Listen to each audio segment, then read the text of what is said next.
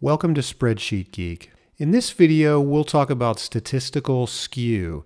As our data set, we'll use the returns of the S&P 500 component companies in 2019.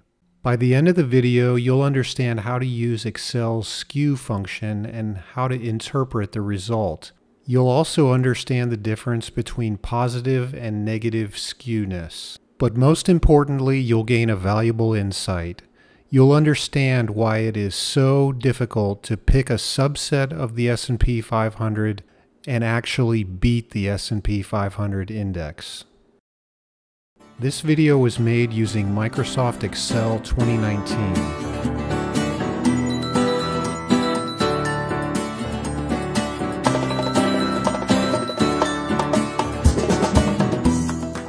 This is a normal distribution.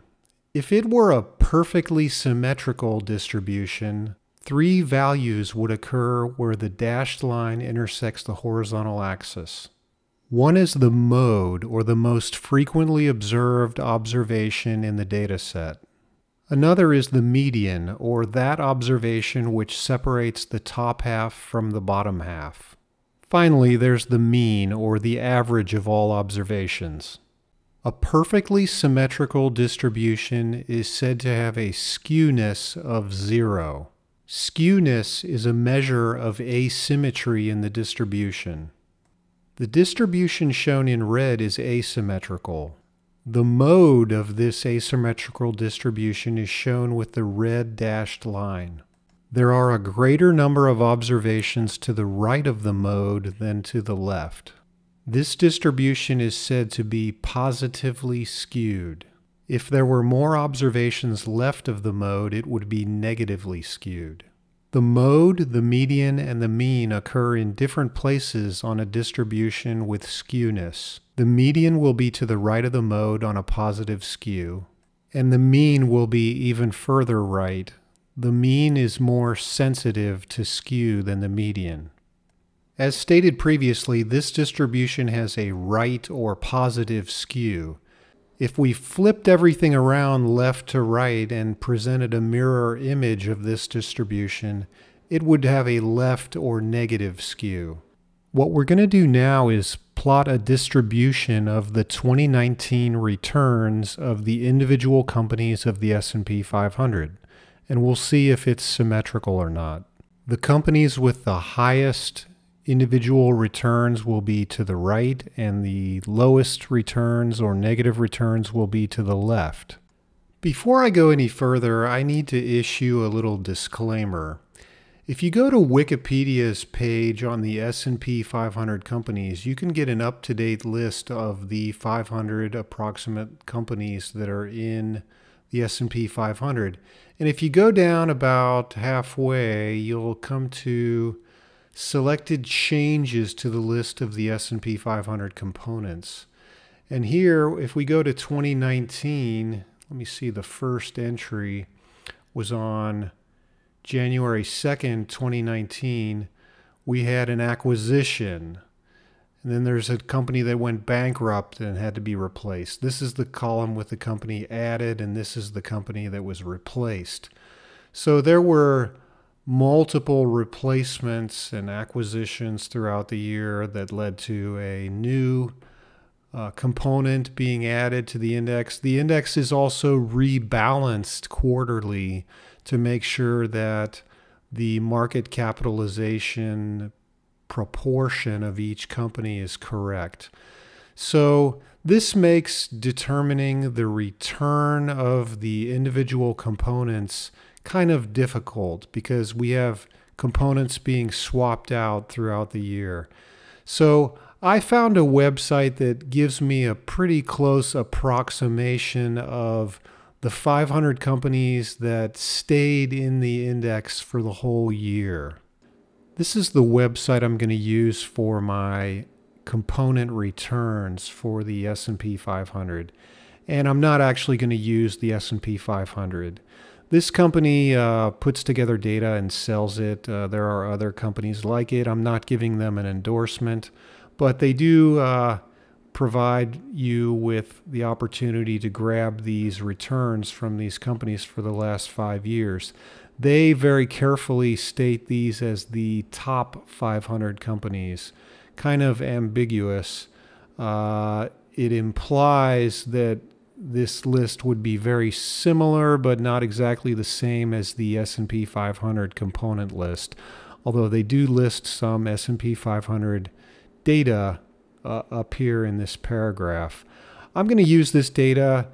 I think this data will be close enough to the S&P 500 and certainly close enough to prove the point I'm trying to make. So I pulled my data into a spreadsheet and I went ahead and I sorted from the worst return to the best return way down at the bottom. And by the way, there's only 495 companies on this list if you don't count the header row there. The first thing I want to do is highlight all of those returns, and I'm just going to plot those on a histogram type of chart. So let's insert one of those and see if we can get an idea of what our distribution looks like of just the returns of the individual companies. And I'm going to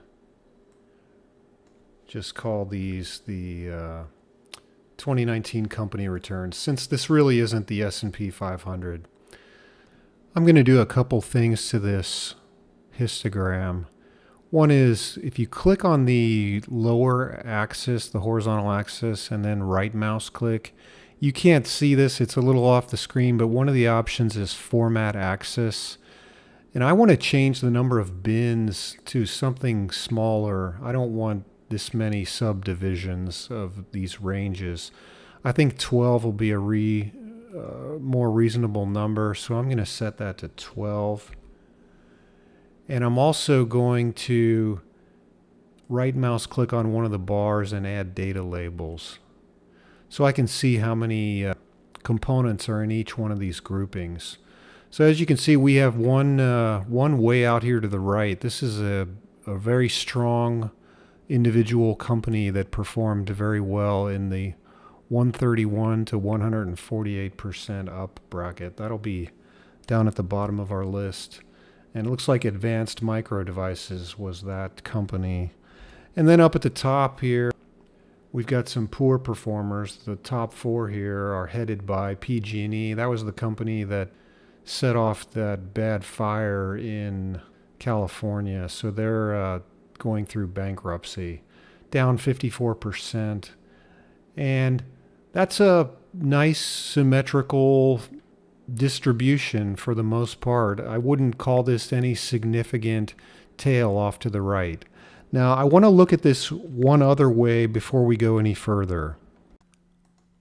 Let's move this one down, and I'm going to chart this one more time. This time I'm going to insert a bar chart. We'll make that as big as we can get it and label that correctly. So looking at this, it was a very good year for the S&P 500. The S&P 500 was up over 30% as an index. But you'll see that you have a lot of strong returns here on the right end of the chart, a lot in the middle, and a few negative returns down this way. If you were randomly picking, say, 50 stocks out of these approximately 500, you'd probably get a 2 or 3 down here, but the other 47 or 48 would be up here, and if you're lucky, you'd get one of these toward the far right end, and you would do probably pretty well. The problem with that thinking is that you're equal weighting each company. So if we look at our distribution of returns here, each company is a little sliver, about that wide. There's 2 slivers, there's 9, there's 148. And this is not the way the S&P 500 index works. The S&P 500 is a market cap weighted index. We need to weight these returns according to the size of the company if we want to see what we're up against in terms of beating the S&P 500, and this will show the true skew of the market. So I need to find more data. I need to find the market capitalization of each of these companies so that I can use that to weight these returns properly.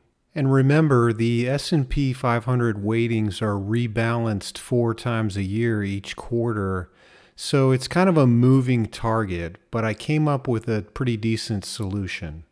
There are many ETFs that track the S&P 500 companies, and I found one of them that lists the weighting of each company at year-end 2019. This is the website for the iShares Core S&P 500 ETF, and this ETF tracks the S&P 500. If you scroll down to holdings, you get a listing of holdings, and you can select from a few dates, including December 31st, 2019, and actually see, if you scroll down, what the weighting was.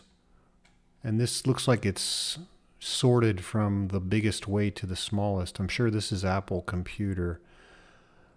And very conveniently, there's a little download button here, and I'll just hit that. When you open that file up, it looks like this. So we've got a lot of information here, but we really only need the ticker symbols and the weights. So I'm going to run a VLOOKUP for my weights, and that'll go like this. Look up the ticker symbol over here in column number 6.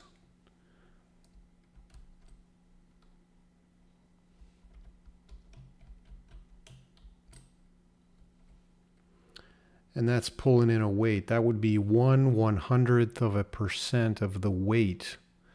So even though this company had a very strong return for 2019, it's not going to count for much because it's 1/100th of the weight of the S&P 500. I'm going to call this next column weighted returns. And that'll simply be this times this. Let's autofill those down. So note that my weights, if I just highlight that column, add up to exactly 100%. My weighted returns, if they accurately reflect the annual return of the S&P 500 index, which again, we know we're not going to be exactly the same, but they should add up, even though there's some positive and negatives in here, they should add up to 31.49%. Let's see how we did. We're coming in at 33.7%, so we're a little off, but we know the reasons why we're off because our listing of companies does not exactly reflect the S&P 500 index, but we'll accept that. So what I'm going to do is resort this whole thing one more time for weighted returns over here. And we'll go small to large. And then I want to do another bar chart, like the second chart I did.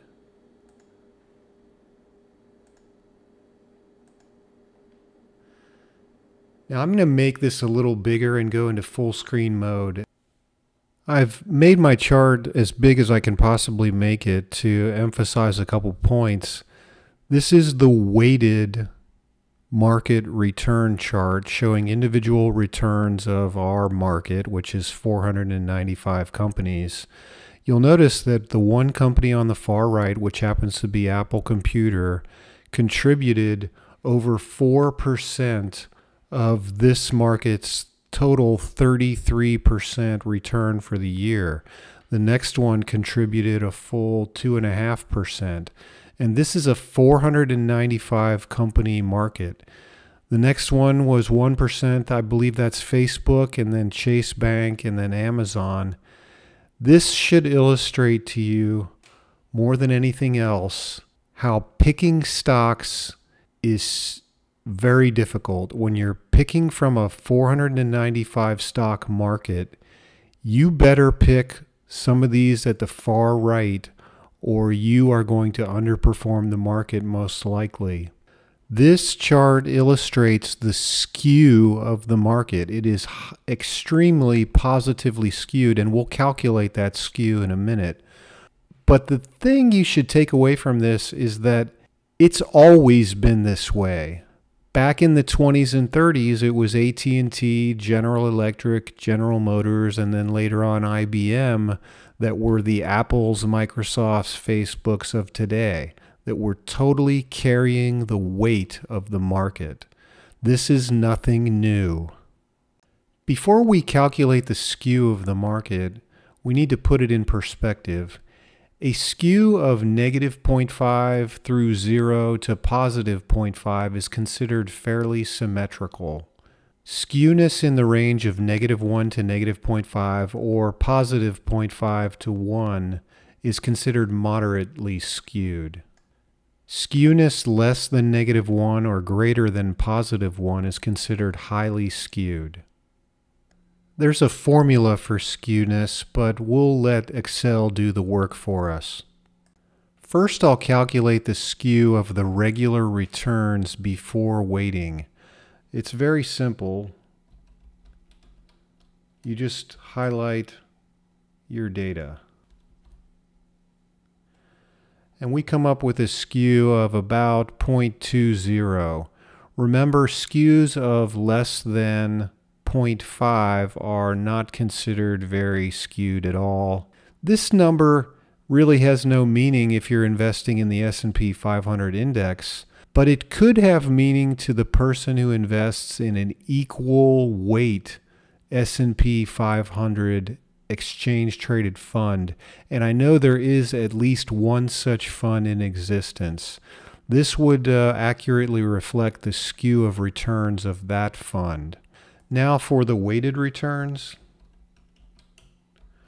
Remember, we said a skew of greater than 1 is considered very significant. And I've got an extra number there. So I'm coming up with a skew of over 12.6. That is the skew of our weighted returns. In this example, one company, Apple Computer, accounted for over 4% of our market's 33% total return. That's over 12% of the weight of the market being carried by one company. The best way to ensure you get full coverage of all the companies out at the far right end of the bar chart is to invest in the whole index.